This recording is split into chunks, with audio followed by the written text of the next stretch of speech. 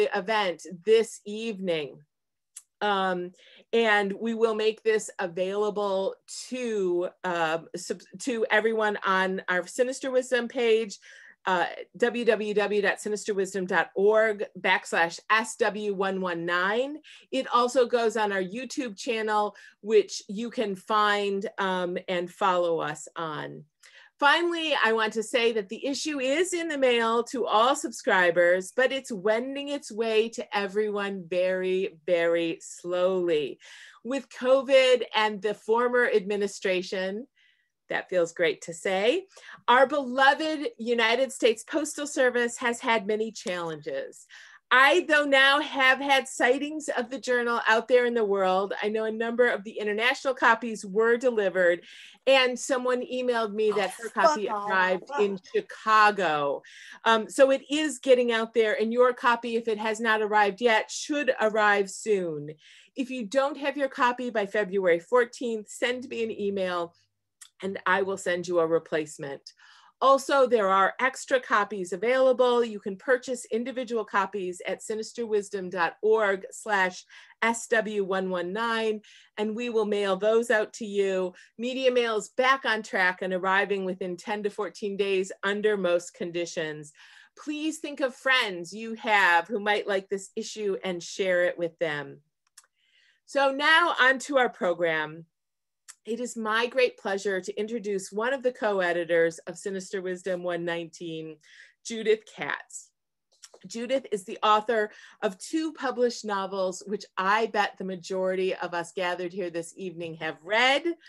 The one is Running Fiercely Towards a High, Thin Sound, which won a Lambda Literary Award for Best Lesbian Fiction in 1992, and The Escape Artist, both of which were first published by Firebrand Books in the 1990s and reissued by Bywater Books.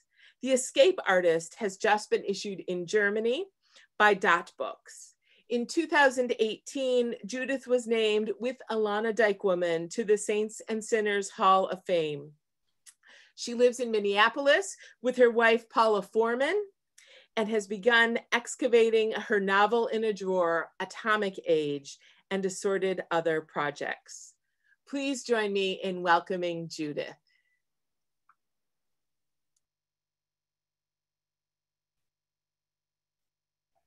Judith, you're muted.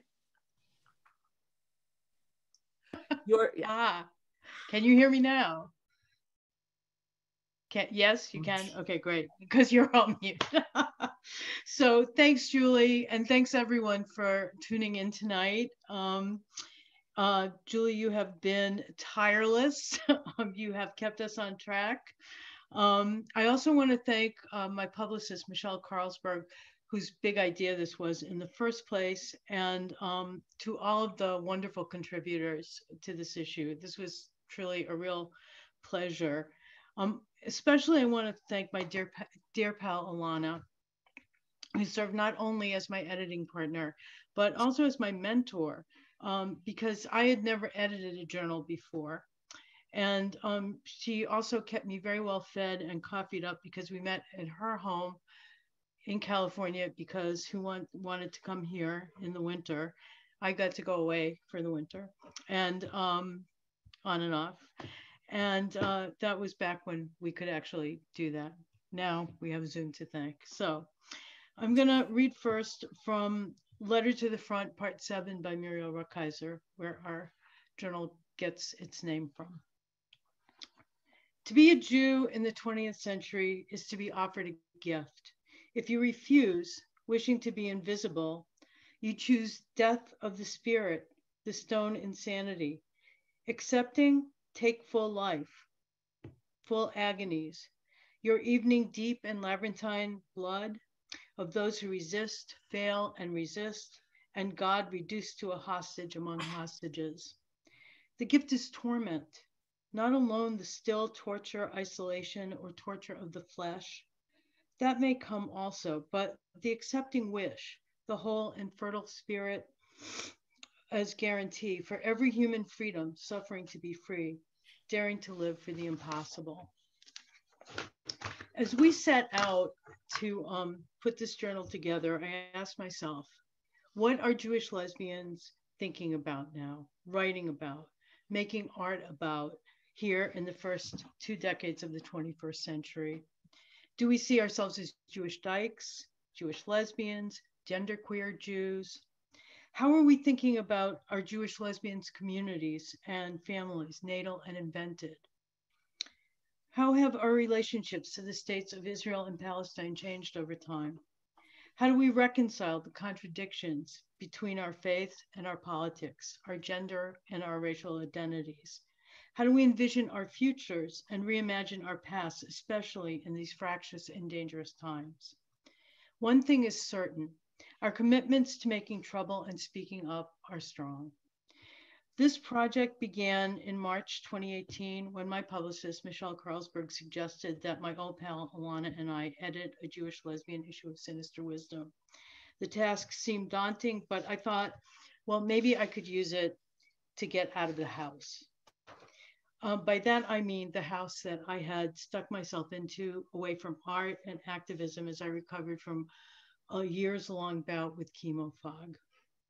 And I'm happy to say that thanks to the work you will find between the pages of this journal, I have emerged. I'm delighted to be making noise and causing trouble again, and to be presenting you with this collection of work by Jewish lesbians now, in this second decade of the 21st century. Indeed, this gift. And now it is my great pleasure to introduce you to my pal, Elana Dykewomon. She was an editor of Sinister Wisdom from 1987 to 1994. She's the author of 8 books of fiction and poetry, and she's currently writing a play about lesbian love, dementia, right to die, caretaking, and community, honoring her late spouse, Susan Levenkind. She is grateful for all these years of lesbian interconnection. Here's Elana. Thank you, Judith. I echo Judith's thanks to Mira Schlosberg for envisioning this issue and getting us to agree to take it on.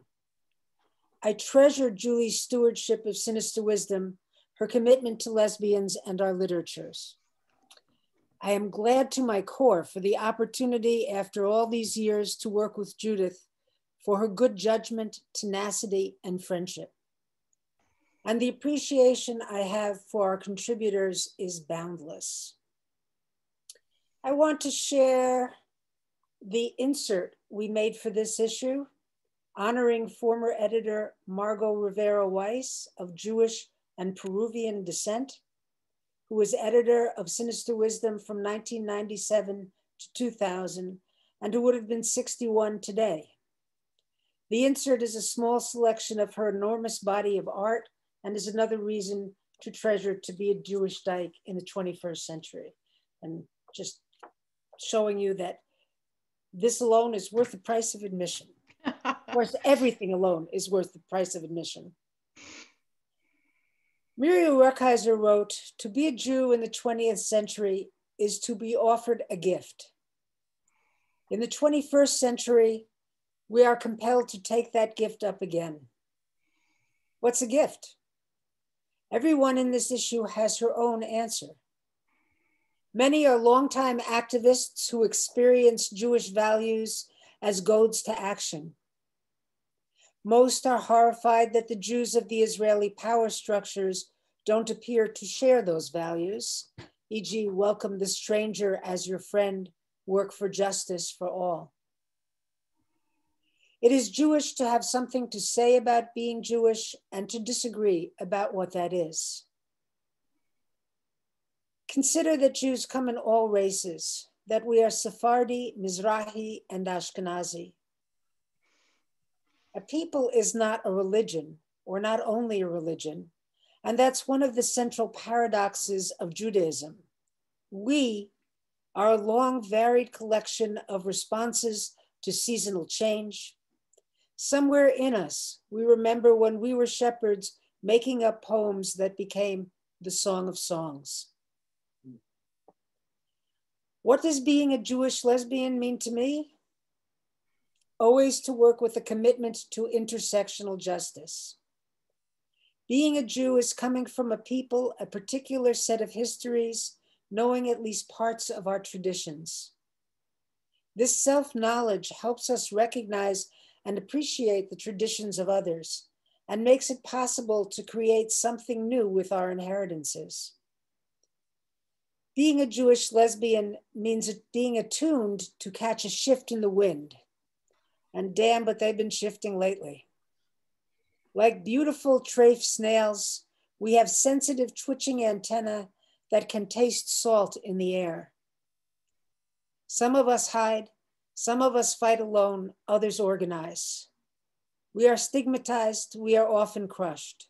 But here we are again, hiding, fighting, organizing, struggling to survive and to make our survival meld with the survival of every other oppressed and displaced being. Suffering to be free, daring to live for the impossible, as Rukeyser said. Often I have to remind myself that being visible, that speaking out in whatever ways we can, create possibilities for others we have no idea about. We don't know where our impassioned pleas, our metaphors will take root and change lives. But we know that it happens, so we take the chance. Here are many Jewish dykes taking a chance. Find out what happens when you listen. And now it's my pleasure to invite Tova to read from her piece. Tova is a 21st century Jewish lesbian from a working class background. Tova writes, lectures, and takes photographs. She does communication work on equity issues for the University of Oregon. She and her partner, spouse of 33 plus years, live in Eugene. Their son is a professional ballet dancer, so they see lots of shows. Tova. Thank you, Elana. It's very thrilling to be here. Thank you. So this is an excerpt from The Gift Continues.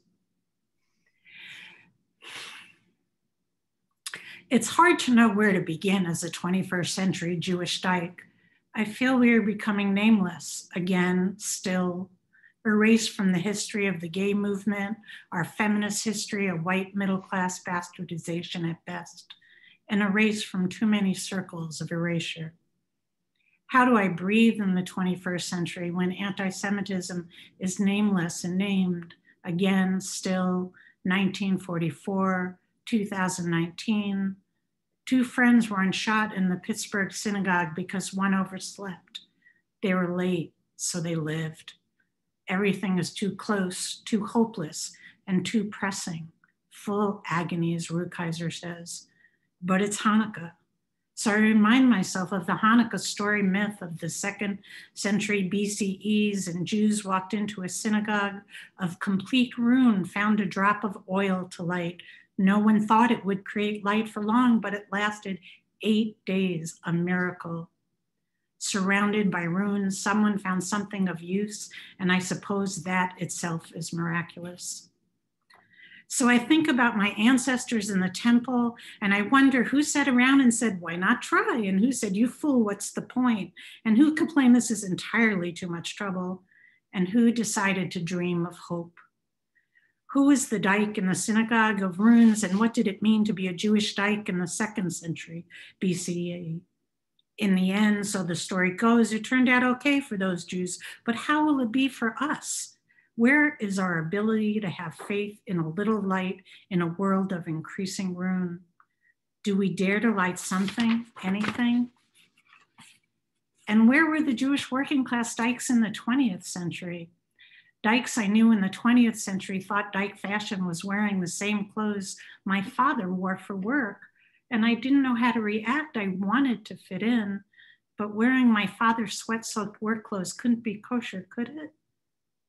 Now my clothes are anything that doesn't make me gag in, quote, women's sizes, or gifts from fat dykes, and I can't tell who are the 21st century dykes. Dyke chic, ripped off, in style again.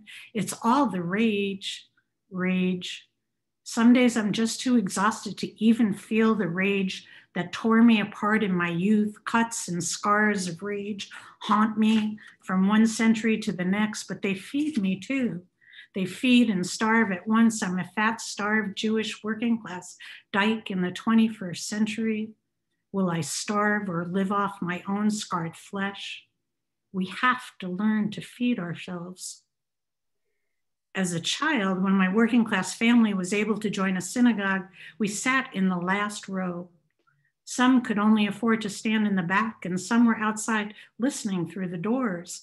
And when I attend services now, I sit in the back, paying homage to my childhood, as messed up as it was, to family and ancestors, poor and working class, Jewish dykes of the 2nd to the 21st century, Jews of color with disabilities, immigrants, all who gather in the back, in the doorways, outside and on the streets. I sit in the back and I read mostly under the line. Above is liturgy, but below there's this soft underbelly of stories and midrash. And at Lecha Dodi, when we stand and all turn to the back of the sanctuary, there below the line explains a Yiddish expression that when the entire congregation turns its back, inviting the Shabbos queen to come in peace, it is the poor and the shy and the stranger in the back rows who are given the honor of welcoming her first. So the 21st century Jewish dyke in the back, who's often exhausted and filled with rage and age, welcome Shabbat first. We get to rest. We get the gift. And I sit in the back to receive Ru Kaiser's gift full force. I'm comforted there with spirits of ancestors. In the back, the solitude feeds me. It reminds me of quiet courage, how the others dared to live for the impossible. It is them I need to be with. Together we weep and hold on to history and rage and cracks that lit in the light. And the spirits of those who have passed, there are so many more each day, and they are here. And those that remain are corporeal bodies in temples of Rune. Look for light. Let us now enter the back of the temples of Rune to look for the light. 2nd century BCE, 1944, 2019, to be a 21st century Jewish dyke is to enter houses and sanctuaries and cities of Rune. Maybe we enter slowly, feebly, exhausted, enraged, or even in deep despair, but we enter still, looking for light, any light. You never know if there may be a miracle. Okay, maybe not a miracle, but a gift. To be a 21st century Jewish dyke is to accept the whole and fertile spirit as guarantee, daring to live for the impossible. Do we dare to live for the impossible? Thank you. Thank you. Thank you, Tova. All right, so now I am pleased, very pleased to introduce you to Mira Schlosberg, whose work I find delightful. She is a writer, comic artist, and editor whose work focuses on queer experiences, Jewish mysticism, and eco-theology. Her new graphic novella, Kugel Western, is forthcoming from Glum Press in 2021. You can find her on Twitter. I think that will be coming up at Mira Schlosberg. So here she is, Mira Schlosberg. Thanks so much.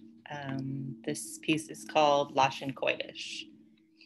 You can tell all the saints are gay, or else why would they hold their fingers up the way they do?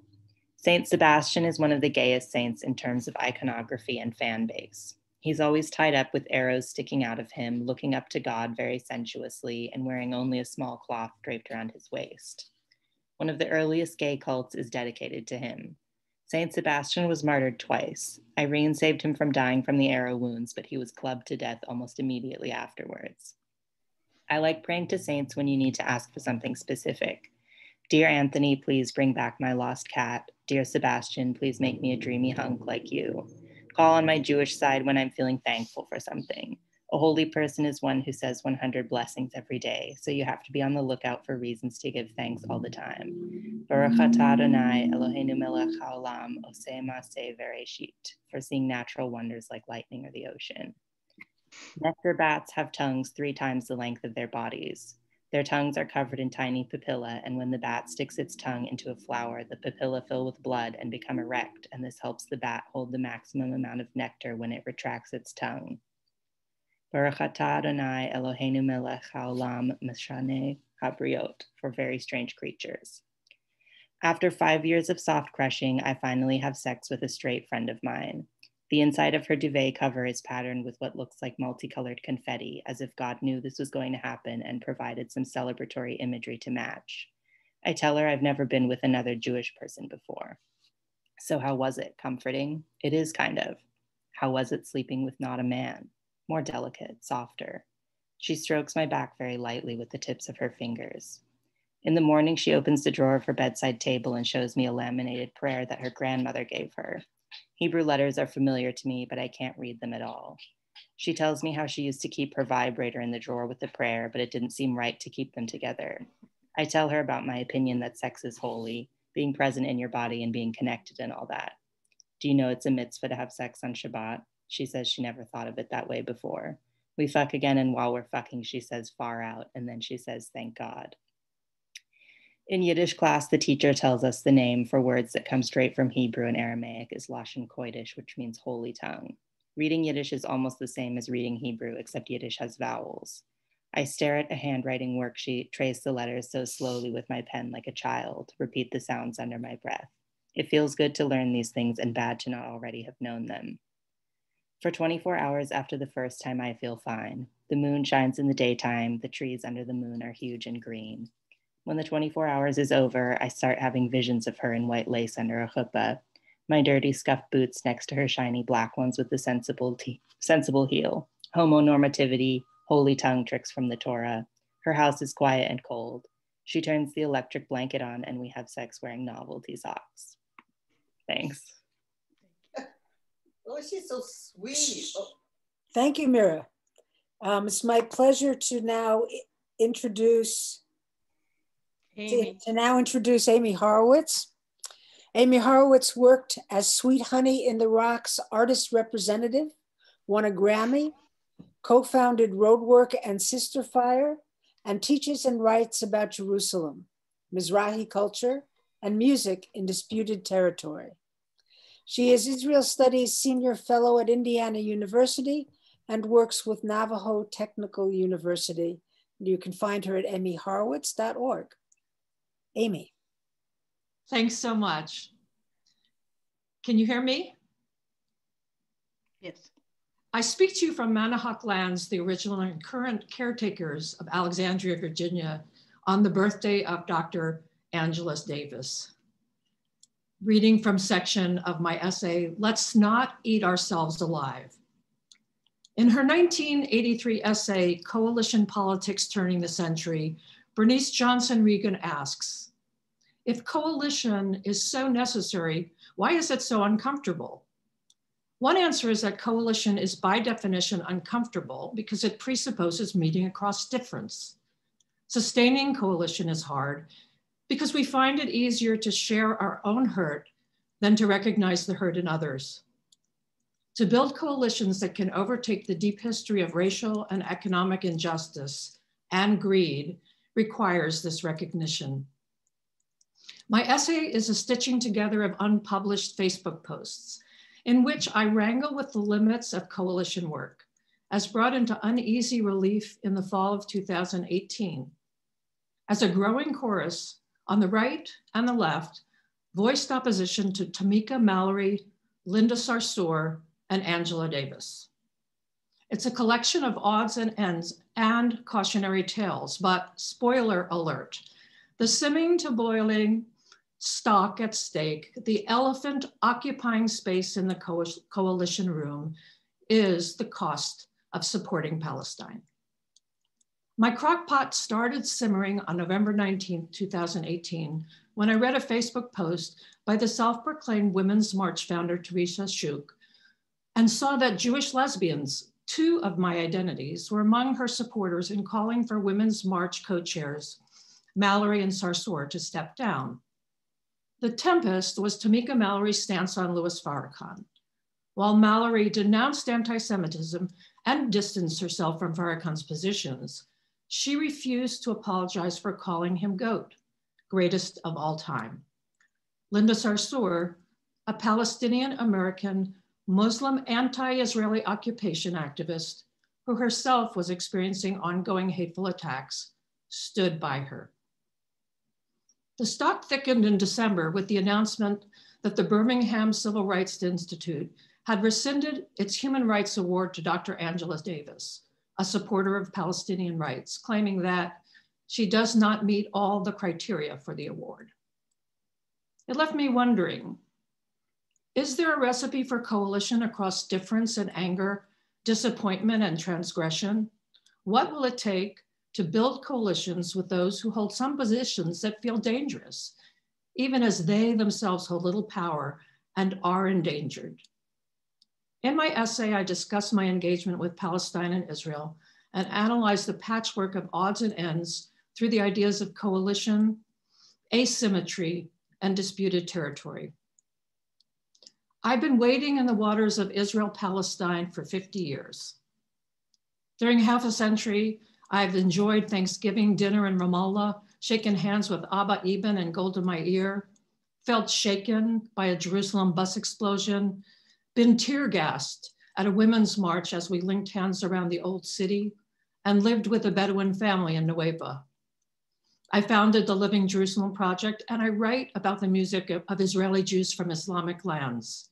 I'm speaking to you from my multivocal, always evolving self, where all my identities co-inhabit, co-inform, and co-resist. Being in coalition requires recipes to survive the hurt we cause each other and ourselves. It demands finding comfort with discomfort, whether it means being called out on racist behavior, confronting asymmetries of class, education, and generation, or confronting asymmetries of power that may be hiding behind imaginary symmetries, like those within coalitions of US Jews and Palestinians. When you're in coalition with someone, communication across race, class, and religion is always asymmetrical, and co-resistance is always called for. These principles can be of service as we wrestle across racism, anti-Semitism, and Islamophobia. The enemies of justice are loud and powerful. To defeat them, we need the strength and power of all of us, even those with whom we strenuously disagree. I am grateful to be in coalition with these women. We have to turn the heat down from boil to simmer in our coalition crockpot. White supremacists laugh as we assist them in destroying our coalition. Let's keep overturning their overturn. Thank you. Next, it is my pleasure to introduce my dear friend, Irena Klepfisz, whose work on the tribe of Dinah and many other publications and activists' causes has made this issue possible. Irena Klepfisz is a poet, teacher, Yiddish translator, researcher of Yiddish women writers and intellectuals, and a lesbian feminist activist. A bilingual edition of her collected poems with some prose will be published in Poland in 2021. She recently completed a new collection of poetry tentatively titled Her Birth and Later Years, Poems 1990 through 2020. Please welcome Irena.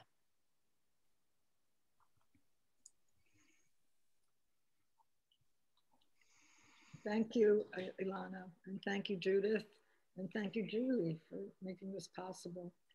The name of this poem that I'm going to read is called Der Fremde in der Fremd. Gedenkst, do you remember when you were a stranger among strangers? A Fremde on Papieren, a stranger without papers. Gedenkst die Frages, those endless questions. Wer seid ihr? Von wannen kommt ihr? Who are you? Where are you from? Why are you here and not there? Wer seinen gewinn eure Schreinen? Who were your neighbors? Where was the school? What work did you do? What can you do here that you couldn't do there? Noch einmal, for the third, fourth, fifth time. Wer seid ihr? Von wannen kommt ihr? Who are you? Where are you from? Why are you here and not there? Wer ist der Mann? Wer ist die Frau? Who is this man? Who is this woman? Und die Papieren and their papers und das Kind and this child. Did you find it here or bring it from there? Do you have a passport for him, for her, for ein Kind, that one with the dark hair? Noch einmal for the 10th, 11th, 12th time. Wer seid ihr? Von wannen kommt ihr? Who are you? Where are you from? Why are you here and not there? Who do you know here? And who did you know there? Where will you sleep here? How did you sleep there? Und eure Halaimas, what do you dream of here? What did you dream of there? Where will you work here? What work did you do there? And why can't you just work there? Wo ist die Visa, die grüne Karte, der Passport, Visa, green card, passport, photo from here and from there? And why did you cut your hair? Und das Kind, and why did you bring this child here and not just leave it there? Noch einmal, for the 18th, 19th, 20th time. Wer seid ihr? Von wannen kommt ihr? Für was seid ihr da und nicht geblieben dorten? Why are you here? Why didn't you just stay there? Thank you.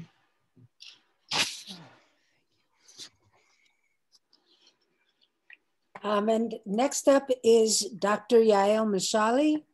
I had the pleasure of working with her over a number of months. And I think her piece is just terrific. Dr. Yael Mishali is a feminist queer writer, activist, and performer. She's a gender studies lecturer in both Tel Aviv University and Ben Gurion University of the Negev, as well as a member of the organizing committee of the largest Israeli conference devoted to LGBT studies and queer theory and other sex. Please welcome Dr. Yael Mishali. Thank you so much. It was a real pleasure working with you. Okay.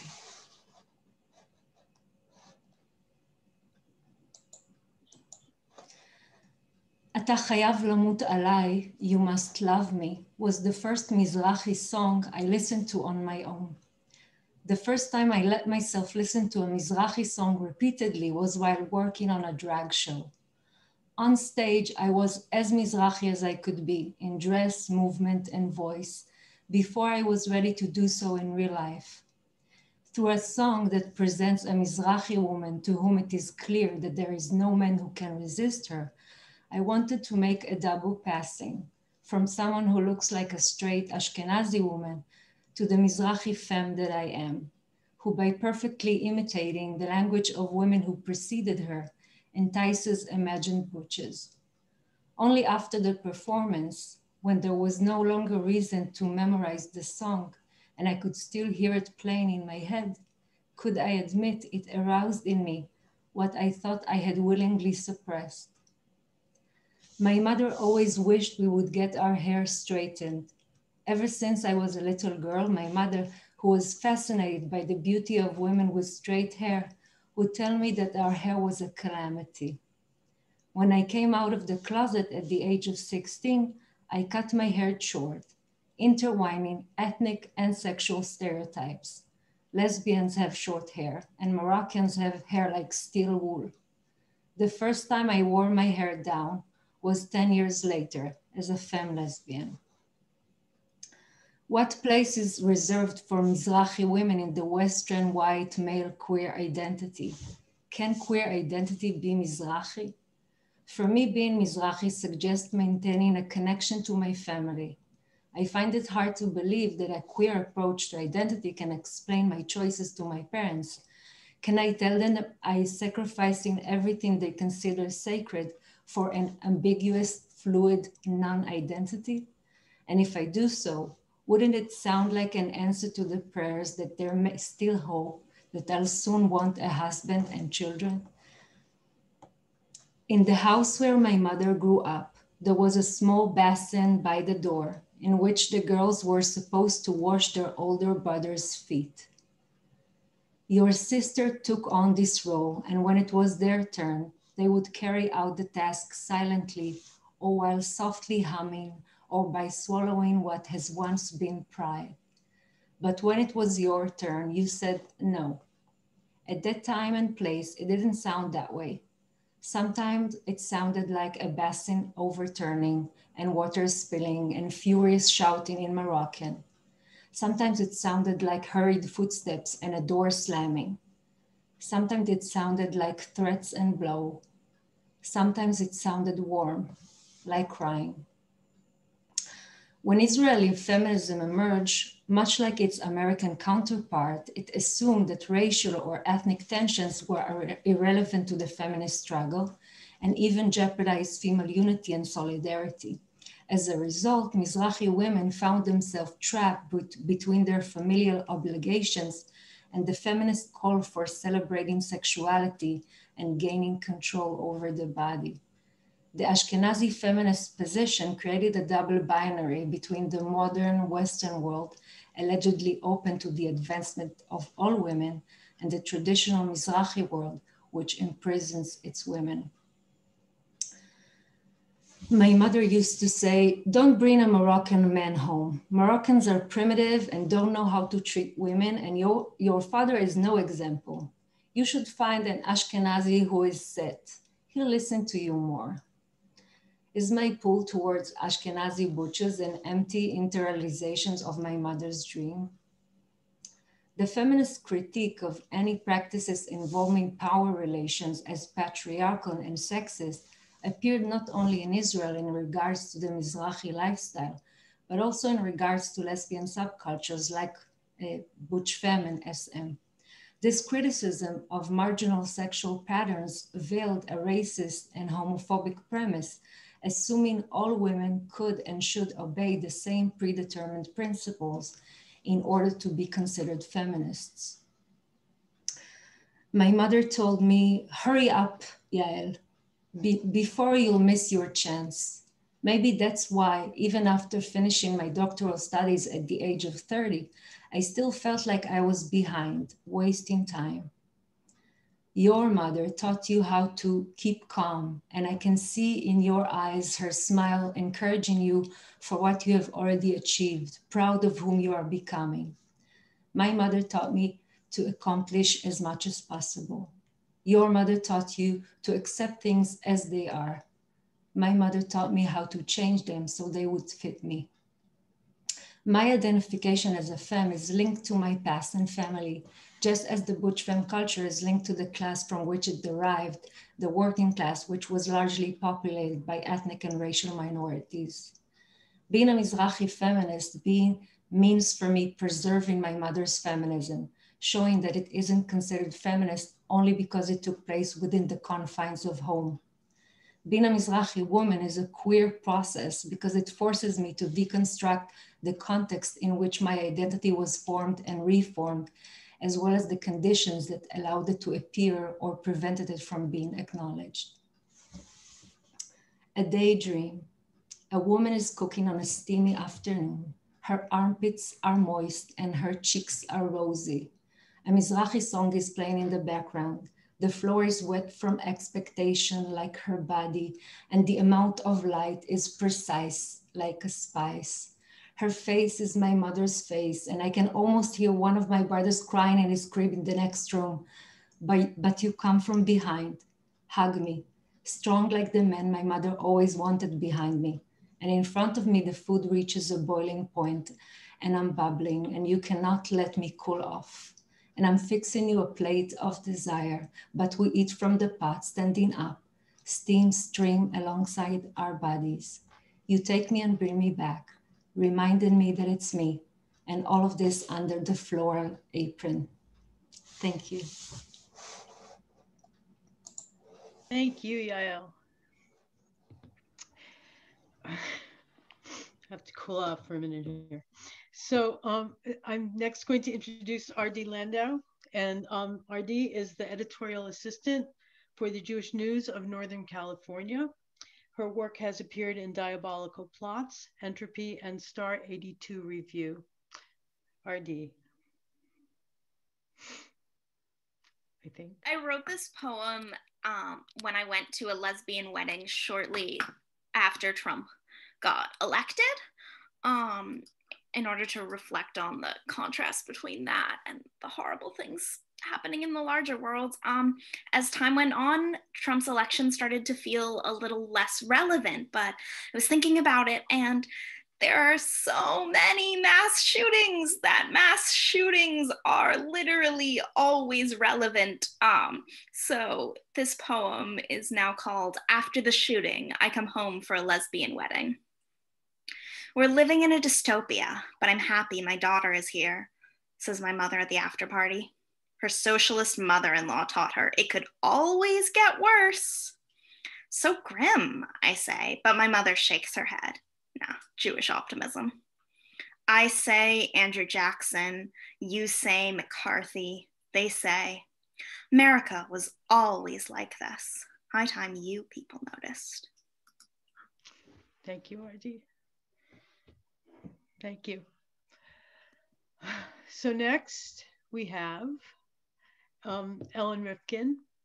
She lives in Eugene, Oregon, where she leads the Yiddish Winkel and is active in her local chapter of Showing Up for Racial Justice. She says, friends, forest, music, and meditation sustain her. Ellen. This piece is called Notes from Israel, Palestine.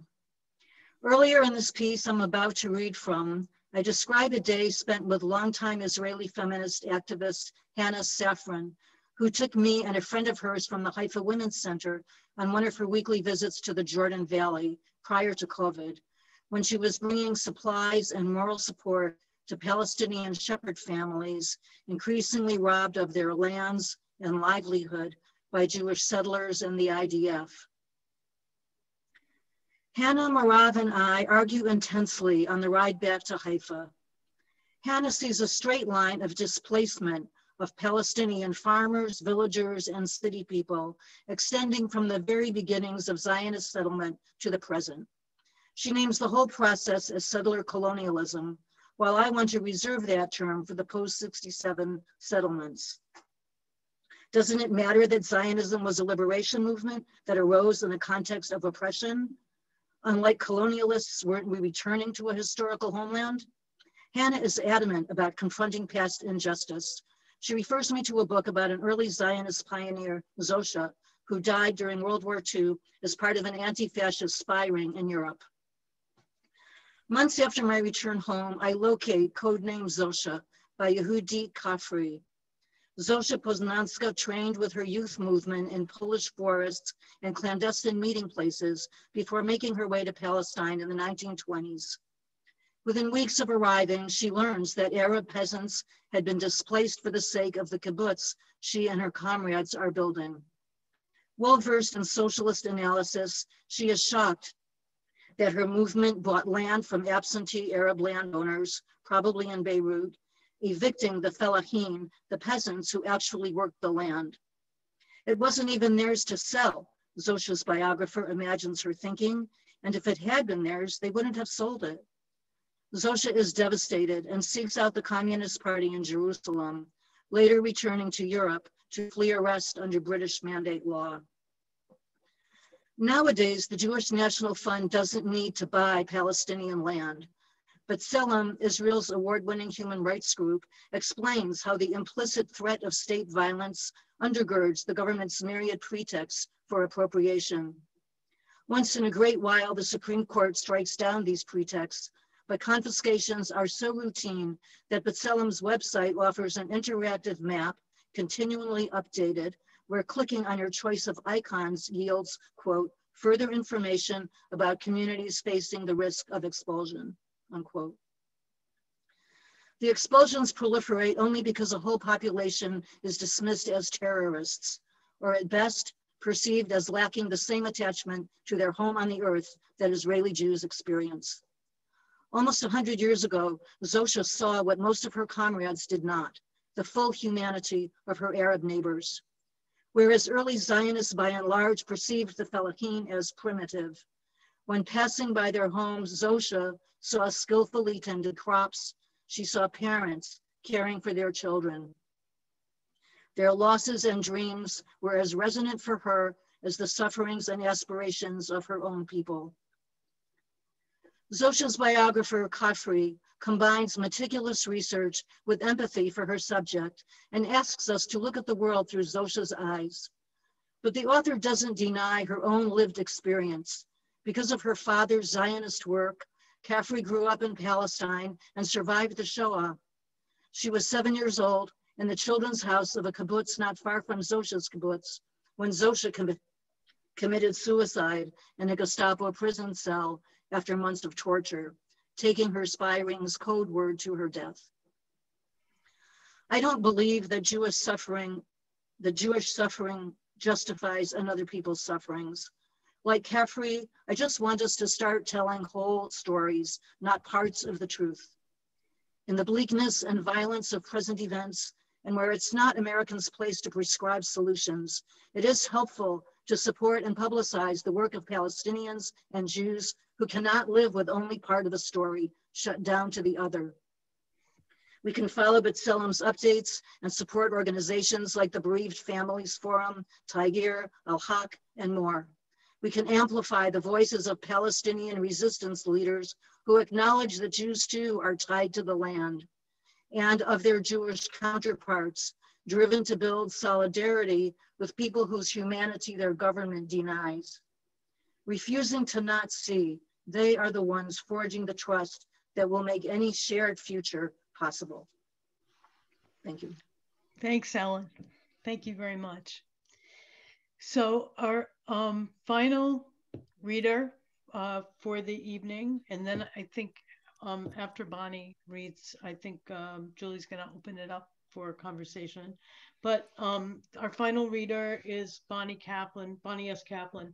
She's a Pushcart nominated poet and educator whose work appears in numerous journals and anthologies, including Adrian Rich, a tribute anthology. Her poem, Mastectomy Simple, is a finalist for the Marcia and Jan Bilczek Prize for Poetry, Bellevue Literary Review. She lives and works in Los Angeles. Bonnie. Thank you, Judith, and thank you, Elana. Thank you, Sinister Wisdom and Julie. My poem is dedicated to Rabbi Lisa Edwards. She is the Rabbi Emeritus of Beth Chaim Hadashim in Los Angeles, and she's actually in Sinister Wisdom 119. A manzanita yod. I once whittled a yod from a fallen twig of the manzanita bush, only I didn't think it yod at the time. As with most whittling, I did not know where I was headed. One end of the sprig was forked, evidence of branching, and on the other, I carved a single claw, a talon really, which tipped it into the magical, a sorcerer's stick.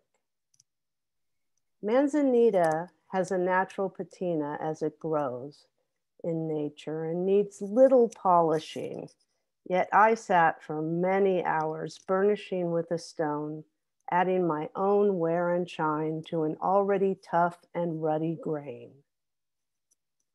Torah and Hebrew were the farthest thing from my mind that day in the forest, yet something sacred was afoot. I thought my twig a bird's perch, a decorative fetish, not a Jewish ritual pointer. But that is so like Judaism, to prepare you in ways dictated by a mystery, whispering, hold on, you will need this one day. Thank you. Thank you, Bonnie.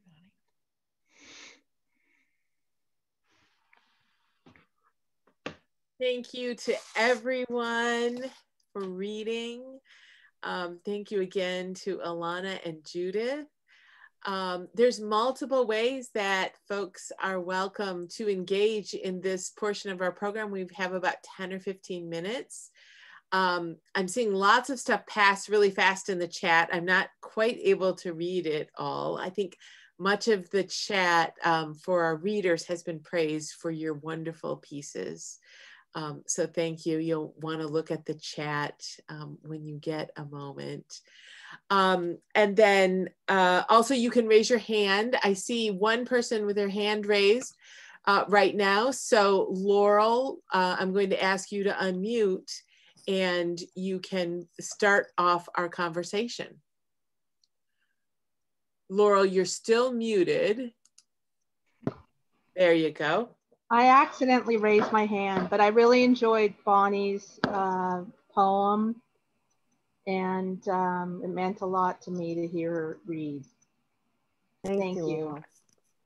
That's great. Thank you, Laurel. And where are you joining us from this evening? Woodland Hills. Woodland Hills. Thanks for joining us. Folks who haven't been watching, between 260 and 270 people all watching, so that's been really wonderful. And I guess I'll start out and ask Elana and Judith if you might share with us some surprising, wonderful thing that happened in the process of editing the journal. Well, I can start. I just very much remember at one point, I mean, one of the things that was wonderful about putting this together was seeing familiar names or names of people whose work I'd been hearing about but didn't really know. But there was a morning over breakfast where I looked at Elana and I said, do you think that we're too old to be editing this issue? Not because of the people necessarily like the folks who I know, but the work of the younger writers like R.D. and like Mira, which I wasn't always sure I understood. I understood what they were getting at or trying to say, and there were some terms I hadn't ever heard before being stuck here in Minneapolis, and Elana had to explain them to me because she's hipper from Oakland. And like that. So, and also just the pleasure of getting to work with somebody that I have known for a really long time, hadn't connected with for a while, and then reconnected with at Saints and Sinners. It was a real pleasure because, you know, I lived in the same house with Elana while she was writing her first book. We've known each other through a lot of creative life. And it was just really a wonderful experience to bring together all of these voices and to make sure that it was, and also just, can I just say again what I said during our rehearsal last week? It's such a pleasure to meet everybody and hear your actual speaking voices. Now, Elana, you have to talk. Oh no, well, the biggest surprise was that we had agreed to do this when we were probably under the influence of some kind of New Orleans drink concoction. And I had no memory of it until Michelle Carlsberg wrote me and said, or you wrote me and said, well, what do you think about doing this issue you agreed to do? And I was like, what? What issue? What did I agree to do?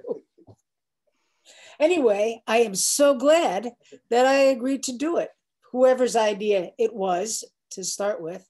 And working with Judith for me too has just been one of those great pleasures where, you know, I've experienced a lot of deaths of my friends and family in the last years, and often when somebody that I know or knew or always wanted to make a connection with has passed, I think, gee, I'll never get to do this great idea I had to do with them. And one of the great things about working with Judith was we had this great idea and we got to do it before we died. So I was, that was just like a delight to me. And I'm so happy for the connection and for the work and for being, for continuing to be part of lesbian and Jewish community in these ways. So. Right, and as I said, this project brought me back into that community because from the minute that Trump was elected, I was still physically unable to go out and yell or participate. And I've only even just started writing again over the past couple of months. So this was a way for me to engage as a writer, but with other writers. And also I think Elana and I have slightly different aesthetics. And I think that as this reading shows, it worked really well together. And you all were great. All of you, the contributors who are out in the ether too, who you didn't get to see, and some of the work that you did get to see in the slideshow. So wonderful, wonderful. I think combination of what we're all kind of thinking about and working toward right now. I have somebody raising their hand. I'm also going to pose for people to think about. Evelyn Beck, who is with us this evening and I think is still with us, posted right at the beginning, right? Thank you to Evelyn. She posted right at the beginning, wow, amazing to see this and how far things have come since she edited, of course, Nice Jewish Girls and that was published in 1982. So it was coming together in the late 70s and the early 80s. So I pose a question to you all about what kinds of changes do you see happening and what kinds of things are staying the same that you really value and feel important to you. And I see that Evie Beck has unmuted herself. I wonder if she wants to say something. And then someone had their hand raised who I lost track of. If you want to raise again, please do. But Evie, do you want to say a few words to us? Oh, thank you so much. Yes, this is a totally thrilling event. And one of the questions that I've been on my mind in the last several years is like the work we did about anti-Semitism, and seems like all of the issues about Jewish relationships to Palestinians, to race, like this more salient now even than they were in 1982. And I didn't find that aspect uplifting. I'm thrilled that now it is being looked at again from a vantage point of a multi-generational group. I think that's really thrilling to me. And to find the old folks who were there in 82, many are still with us, are here right on this. And some have passed, and I want to honor those, like Melanie, like Adrienne, who are gone, and others who just aren't here anymore. So very moving moment, and thank you for doing this. I'm so glad you're here. I'm so glad you came to this. It's very important to me. I wouldn't miss it. And yeah. I'd be at Irena's too. Yeah. And lots of folks are talking about how much Nice Jewish Girls meant to them in the chat. Let's see, and I saw that it was Jeb raising her hand to speak and flashed on my screen and then disappeared, but maybe Jeb, you're unmuted. Would you like to say something? Yes, I would. Besides saying what a wonderful evening it has been and what a joy to see the faces, I wanted to say that as a minor contributor to this issue, I wanted to thank Judith and Elana because it was a joy to work with them. They were great to work with. And I think everybody should know that from a contributor's point of view, it was a wonderful experience. Thanks, Jeb. And has your issue arrived in Washington, D.C.? No, not yet. Okay, I was so hopeful for a moment there. Other reflections? Do any of our readers want to? Joan has her hand up. Joan has her hand up. Yep. Joan, unmute.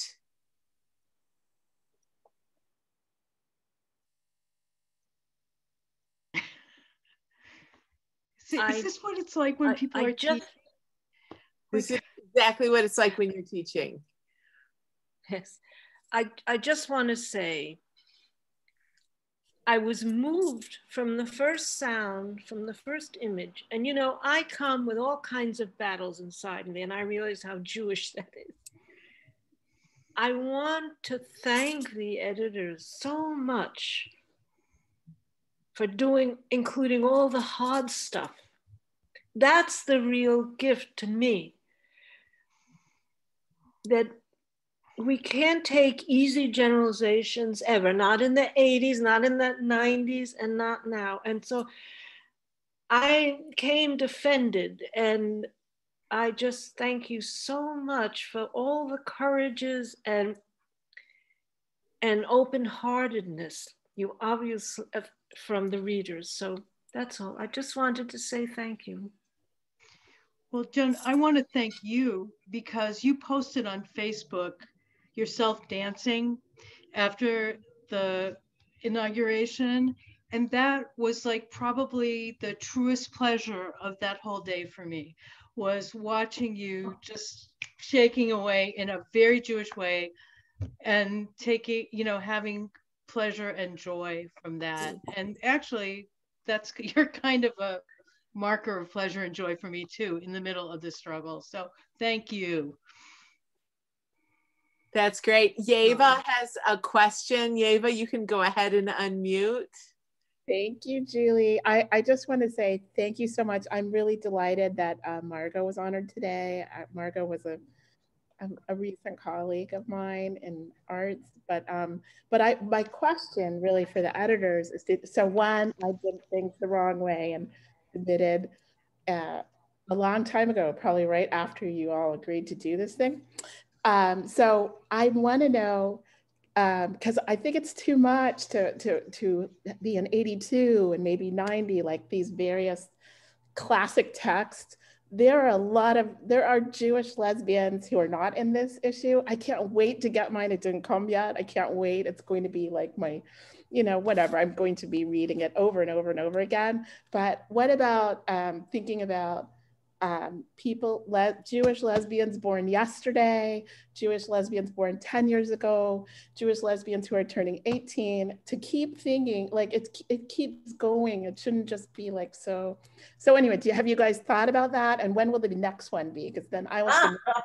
You know, go ahead. You answer, Elana. Well, I hope there will be a next one. I mean, there are 3 volumes, Nice Jewish Girls, Tribe of Dinah, and this one. And I hope we'll fill a whole shelf, like an encyclopedia of the old days, you know, with each generation and generations in between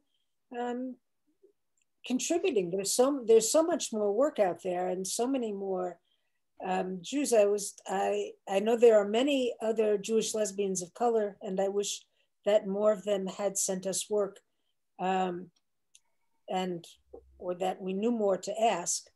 We did ask some women who didn't contribute. So we could have a whole issue that was just Jewish lesbians of color. We could have many, many kinds of these issues. And I hope other people will just take this work up and do it. Right, and I do want to say that Michelle Carlsberg has a bunch of ideas about what we should be doing next, per usual. Yeah, I agree with you. There is much more, and what we weren't able to put in this issue too. There was, you know, we had a certain number of pages, and then we pushed that, and there's more. I know there's a lot more to say. Yeah, John. Right. I just want to say can I say just congratulations, Judith? You look fabulous, Dolly. You look I love great. this. I love this. Congratulations, Elana. Thank you to all the contributors. Oh my God, they did not agree to do this at all. It was 2019. We were in New Orleans. Judith said, oh, you know, I'd like to do this. And then I said, oh, what would you like to do? And Elana was like, I'm really busy. I'm really busy. I got a lot of projects going on. So they really didn't agree, but I called Julie anyway. And I said, what do you think about this? She said, I'm in. I said, guess what you're doing? I said, it's 2021. It's only 2019. You can do it. And you did it. And congratulations. And thank you, Julie. Thank you, everyone that is here tonight. It's a wonderful, wonderful evening. And Joan Nessel, hey, and Carol CJ. I'm seeing some folks from back in the day. I love it. So that's perfect. What I'm going to do now is I'm going to give us our final announcements. Set your screens to the gallery view. We have a great outro song for us to all dance to. You can scroll by. There's 10 pages of folks. Everybody who wants to should turn their video on so you can see and wave and chat with people. I just have a couple announcements. The video will be made available tomorrow at the Sinister Wisdom website, sinisterwisdom.org/SW119. Also, I put it in the chat, but I invite everybody to join us in a month for our tribute to Irena Klepfisz in conversation with Rachel Levitsky. That will be on Tuesday, February 23rd at 7 p.m. Irena will read new work. She'll talk to Rachel about her overall body of work. It's going to be a stunning evening. We're planning events all through June. They're available at sinisterwisdom.org/events. And for our final song, which I'm going to try and load on here right now, we are going to hear music from Alicia Spiegels, designed to get everyone up and dancing. Alicia is the world's leading klezmer fiddler and founder of the Grammy, and I shared the wrong thing, and founder of the Grammy-winning Klezmatics. Give me one moment while I get the right thing queued up. Grammy-winning Klezmatics, which she co-led for 17 years. As you listen to the music, everyone is invited to stand up, dance. I'll highlight videos of people dancing, or my colleagues Juno and Casey will do that. And when the music ends, we will end the call. Please join us again. We have lots of great stuff coming up: February, March, April, May, and June. We look forward to seeing you again. Here we have Alicia Spiegels.